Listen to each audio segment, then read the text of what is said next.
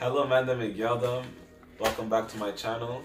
So today I'm gonna film a fragrance haul for you guys. I got a bunch of decants and samples inside of this bag right here. Don't look at this, classified, CIA, FBI. Don't come to my house, please. So basically, I will show you guys all the different sizes of the decants, and then I will tell you how it smells and rate them at the end. So please subscribe to me and let's get into the video. This is something that came inside the packaging. I don't know what the fuck it is. You guys don't care about this. No littering. You see it came like this, so there's 3 sizes. This is the smallest size you'll find on their website. I think it's less than 1 milliliter. I got 2. And then I got 2 that are 3 mLs. You see, I'll show you guys closer after. And then this is the big boys. You can open it. Oh, look at that. The other one is stubborn. I opened one already. I wanted to just see how it looks like. So I'll just show you one by one now how the bigger ones look. These are 5 ml decants. This is Prada Amber Pour Homme. As you can see. Ooh. You know, I can smell it from here. It smells pretty nice. I smelled it before, obviously, because I opened it. Look at the other ones. They're still in the bag, right? So this special feature. You see in the video, we're gonna do the smell test. I'm gonna start from the small ones. First one is Angel Man by Thierry Mugler. And the second one is Pie by Givenchy. I have a bit of this on my right hand, and this one I'll do on my left hand. Ooh, look at that. I slided that there. What the flip? It smells like a dad. And it smells like a barbershop-ish. It's kind of smell like. It smelled like a dad that like just shaved, and then it kind of started smelling like a bit of caramel. I feel like there might be mint. This thing is weird. It doesn't smell bad, but it doesn't smell like something you'd smell everywhere. It's kind of familiar, but not familiar at the same time. It's very confusing. Drop some of this. Look at this. Oh shit! It's too much. It's too much. It's too much. It's too much. It's alcohol. I can't drink this. I was to describe this, so I think there's like lavender in this. I would say there's some caramel in it, probably. I think there's mint. There might be some patchouli that gives some earthiness. There's a bit of grassiness to this. I think there's vanilla, definitely. There might be small coffee-ish vibe to it a little bit, but what I could summarize it as is like, it has lavender, a bit of freshness, not really citrus in the beginning, kind of barbershop-y vibe in the beginning. In the mid, you get a bit of like caramel, and then like in the base, that's where I get a bit of like that earthiness, like a bit of fresh grass, patchouli-ish, kind of dark chocolate, vanilla. It actually smells really nice. It smells like a older man, like you're 45, you just shaved your crusty armpits. I like it. Next one, Pie by Givenchy. Apply it to my left hand. Let's smell it. This kind of gives me feminine vibes. It kind of smells like a woman perfume. Something I noticed from these little samples, they make your fingers black. The plastic that they use made my finger black. I don't know if that's normal.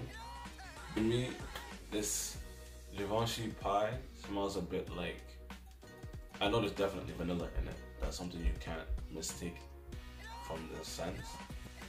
I also get a bit of, I think it's tonka bean. And then there's some floral touches to it, I know for a fact. Like, I think it's jasmine or some orange blossom perhaps, but I can't really pinpoint where exactly inside the fragrance what thing is. I'm starting to get some almondy touch. Perhaps it's benzoin in it. And benzoin kind of smells like vanilla, but a bit darker. But this is a very light scent. I can see where the appeal is, but it's not my favorite. I like vanilla scents, but this is too weak. You said you want to freaking penetrate people's noses. Yeah, like what she said, I'm gonna leave that in. Yeah, I expected more from Givenchy Pie. I was expecting it to be amazing vanilla. There was this one YouTuber, I think Melissa National, she hyped the crap out of Givenchy Pie. Thank God I did not go out of my way to buy a full one. As a man, and a man knows, this doesn't cut it for me. It's very unisex. I think it smells nice. It kind of smells like pastries, but it's so faint on my skin that it would not do much. It's barely even like a fragrance. It's kind of like a lotion. And even some lotions that I put on my skin that is scented smell stronger than this.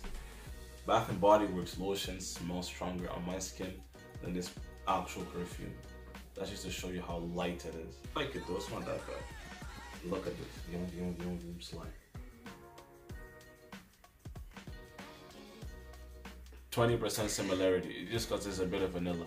It's a little spice on it. I don't know what it is. I don't know if it's cinnamon, but it's so light. And it's like almondy touches.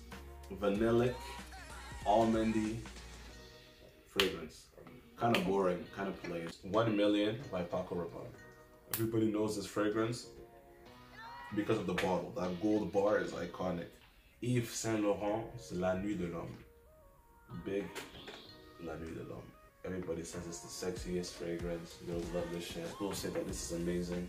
So we gonna see if it's really that good. I'm gonna put this one on my right wrist. Okay. So right here. Oh, look at that spray. Okay, it's very fresh in the opening. So I get bergamot right now. That's where the citruses are coming from, the bergamots. A bit of like limeish. It's drying down, you start to get that cardamom, the spice. Creamy cardamom. I can understand why people are hyped this fragrance up. This smells like going on the date. This is the type of fragrance that's like, it's like sexy and fresh. And that's what girls want. They don't want too sweet. They're like fresh, spicy, and sweet. That's like the mixture of all three most important elements, you know? It's water, fire, earth.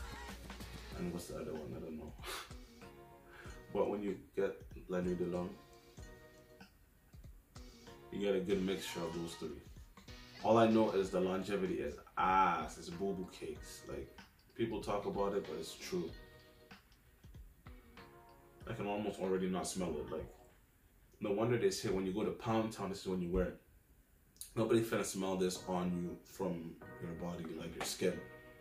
It's not gonna be in the air like that. After 3 hours, like, this is gone. But it smells nice. I used to have an oil perfumery version of La Nuit de l'Homme Intense, which I really loved. It was very juicy, fresh, and had like barely any cardamom. It was really good. I like that. And I expected that from this, but you get like a fresh, clean, which that one from Oil Perfumery also had, but except this is more spicy with the cardamom and has like more vanillas. And when they say that people love the originals, there's a reason why, because the sequels don't always live up to the original. So I can understand why people like this one. Not too bad. Is it overhyped? Perhaps. Because you're not gonna come to a girl and be like, smell it. Does it smell like a bergamot to you? You're gonna. Now, Paco Rabanne's 1 Million Eau de Toilette. I'm excited for this one. I feel like 100% I've rocked this one before, but left wrist. Oof, this smells like some candy. It also smells like a date night fragrance. It smells like a 24-year-old man that's, you know, he get all the bitches. You know what I'm saying? So when I first started smelling Paco Rabanne's 1 Million, I first got lavender as one of the notes, also some orangey notes. And then in the mid, I started to get some cinnamon. And I think when it starts to dry down more, there might be a bit of patchouli. Something dark. You know the Rockets candy? The Rockets, and you smash it up, that powder that you get from it, and then that kind of has like some sweetness. It kind of gives me that vibe. Cinnamon, lavender. It's very, I think it's smooth. It's a very good smell. I like it. You need to have a bit of spice in your life, you know? Now the big dog. One that I never smelled, and I think I'm most excited for, is Molecule 01 by Eccentric Molecule. So, as some of you guys may be aware of, it's a molecule-based fragrance. So on everybody's skin, it can smell differently. and to me that's very exciting. Let's see the color of the juice. Oh shit, it's literally white like water. And apparently the molecule they use in here is ISO-E Super, and a lot of people use it for like, you know, airiness to like project.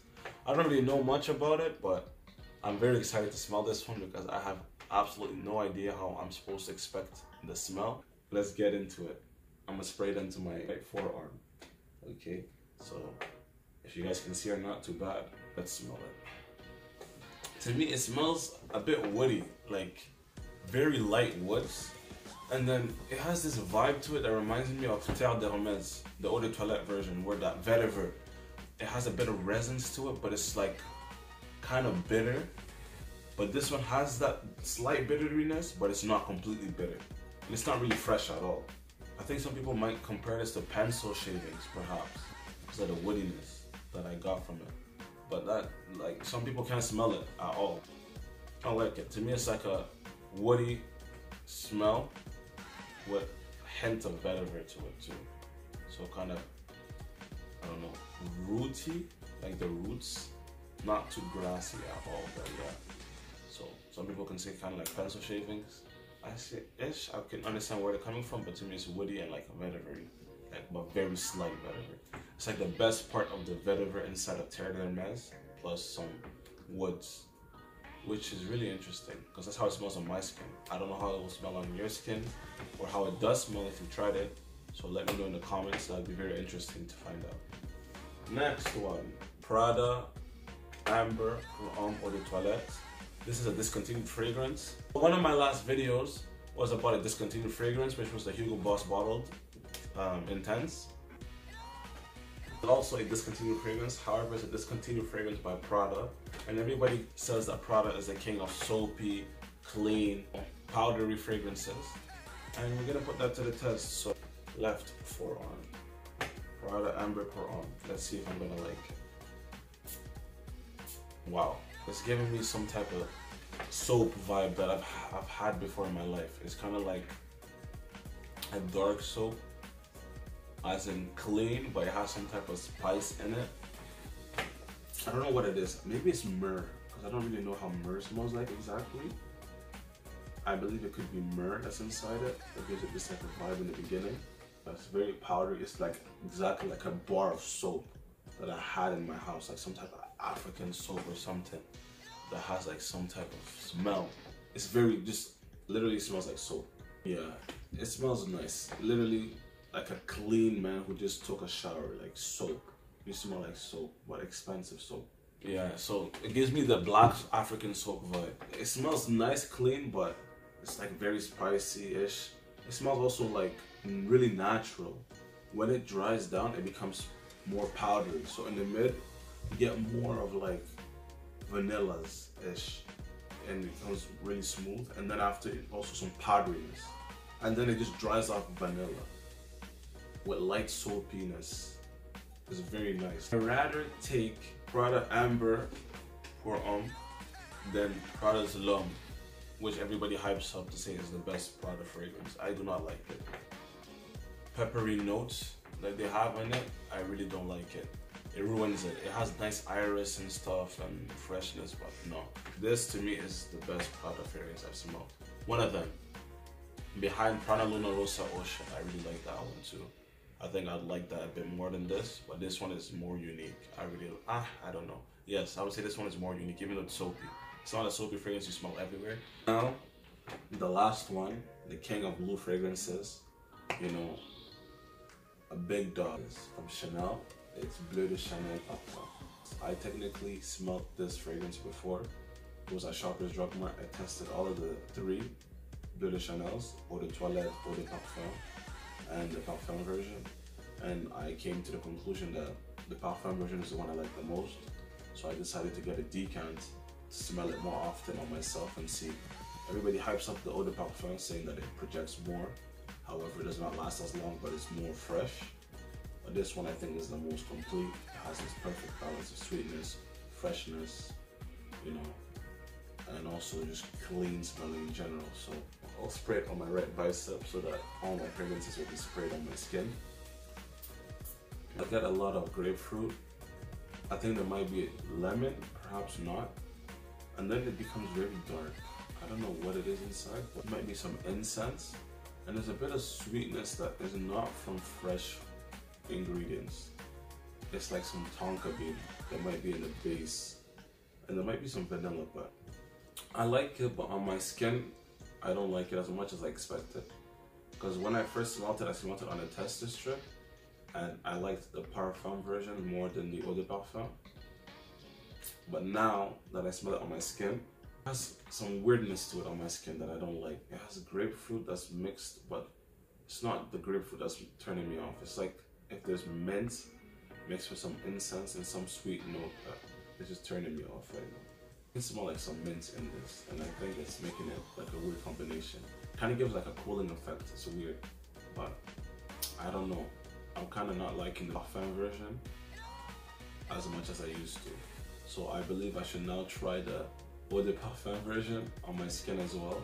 Perhaps I should go in a store and try it and then compare which one I like most. But right now, to be honest, I don't know if I'm such a big fan of the Parfum version. The Parfum version is very mature.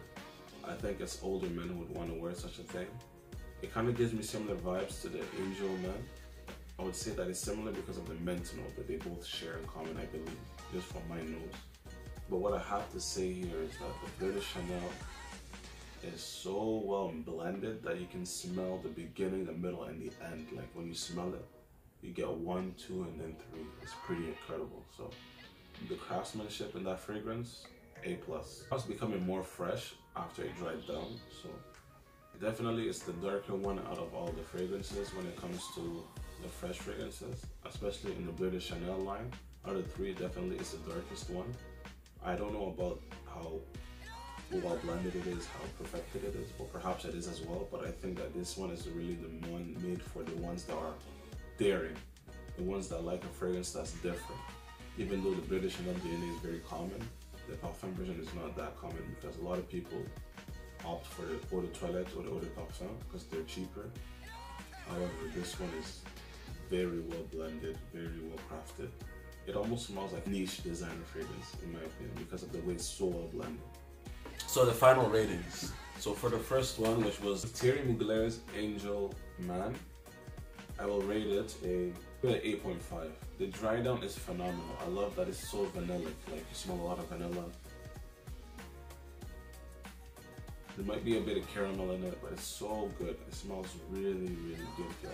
For real. I should definitely look into more of the fragrances from this brand, perhaps. Fragrance number 2, which was Pie by Givenchy. For this fragrance, it was kind of disappointing to me because I expected it to be way better. In terms of its vanilla smell, I expected it to be more genuine vanilla smelling, but also longer lasting and better blended, to be honest, because it kind of smells weird. Like, it smells very sweet at first, and then you get spicy notes, like the hints of spice, and it's like here and there. It's not consistent. And it also kind of smells similar to this slime, Nickelodeon slime, which has a very synthetic birthday cake vanilla smell. And if this could smell like that, then that's kind of alarming to me for a fragrance that probably goes for hundreds of dollars. So I'll give this one like a 6.5. I want to be generous, so 6.5. I was gonna give it 7, but I think 7 is too high for this one. I'm gonna give it 6.5. Not too bad. I can understand where people can come to like it. However, this is not for me. In the beginning, it was I thought it was very feminine, but it's definitely unisex. When it dries down, it starts to lean more masculine because of the spiciness that come in, like the hints of cinnamon. However, it smells a bit Play-Doh-y to me and stuff, so 6.5 for Givenchy's Pie Eau de Toilette. Next, I was smelling La Nuit de l'Homme, which I sprayed on my right wrist. So my rating of La Nuit de l'Homme, I have to say I do enjoy this fragrance. It smells really nice. I understand the hype, but because of the lack in the performance and the amount you need to spray for this to actually work, I'm gonna give it an 8. The smell is phenomenal, definitely it's high up there in the ranks. It's not that crazy because it's it's not strong enough. You know, I like the opening. The opening is amazing. You get a lot of freshness, bergamot. You know, you get a bit of like, it's just juiciness. It's fresh, sweet. And then when it starts to dry down, you start to get cardamom. And it's like there, it's present. But then it fades too quickly. So I have to give it an 8 overall because it smells phenomenal. The performance is horrible. And because of that, I have to give it just an 8. This fragrance does not seem like it could even stay for more than 4 hours. It's literally skin scent after 1 hour, not even. Half an hour of spraying it on my skin, skin scent. You can tell why people like to put this for the Pound Town, because when you get to Pound Town, that's when you get close to the pulse points, you start to smell stuff. So that's definitely why people would like to wear this for that. And I would say that I can't blame them. Aura Bonds 1 million. So for 1 million, my rating of that would be, give it an 8 as well, maybe 7.5. Why would I take off 0.5 from it? I would say because it smells nice, but then it's kind of linear. You know, when you get that cinnamon, that's kind of the main star after all the sweetness in the beginning fades. It's basically just cinnamon and then a bit of other things like patchouli that makes it a bit dark, chocolatey-ish. Not really, but that earthiness, that's what you really get for the rest of it. As soon as it dries down, it stays like that. So you get very sweet, cinnamon middle, and then sweet cinnamon, like lavender, kind of rockets candy smelling. That's like crushed, and then you get cinnamon and patchouli. That's really what I smell. So for that, I'll give it 7.5. So Molecule 01. How would I rate this fragrance? It smells a bit orangey now. As I'm doing the rating for Molecule 01, the scent changed a little bit. So I started to get more freshness. It started to become livelier. Like I got some orange notes inside it. But I also got that same woodiness and like a feathery facet to it. So for me, I'll give it 7.5 as well. Interesting, it's intriguing, but I definitely need to get more wears out of it, and I feel like it will surprise me. Maybe I'll like it more. It reminds me a bit of Terre d'Hermès, except very stripped down, like watered down to the max. And I kind of like it because Terre d'Hermès is good, but the vetiver and cedar combination threw me off a lot. It gave me these weird vibes. Like it reminded me of Lalix's Encre Noire type of vibe, like very grassy, foresty type smell. And vetiver is hit or miss for a lot of people, and I think that's the same for me. So Molecule 01 on my skin is giving me right now a bit of orangey vibe, like some type of orange, blood orange. I don't know if it's bergamot, whatever. Then I get some, you know, woody vibes, kind of pencil shaving-ish. And then I get some vetiver.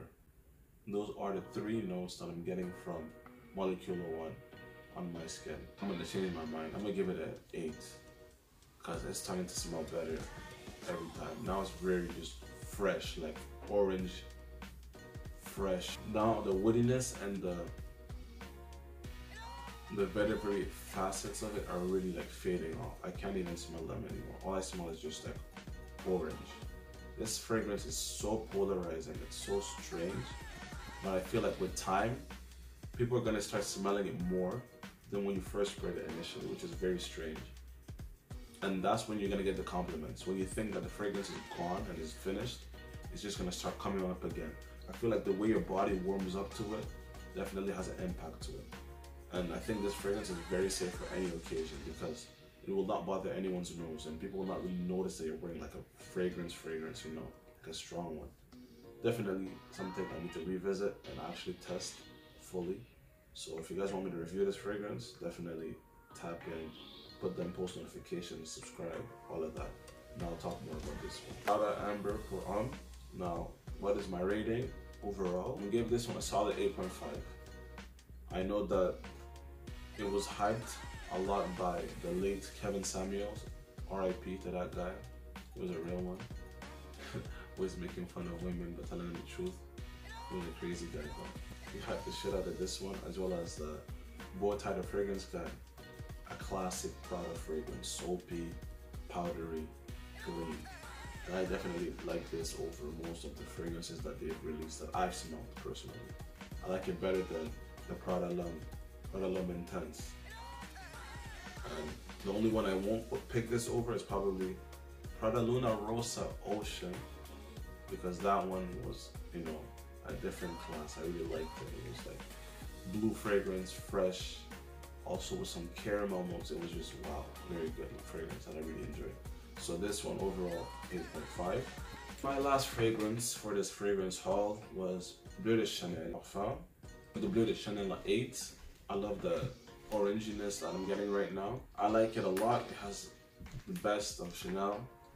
I might have to try the Eau de Parfum again on my skin to see which one I like best, but I'll give it an 8. Very solid. So anyways, if you guys enjoyed my video, please comment, like, and subscribe for more videos, and hopefully see you next time. Bye.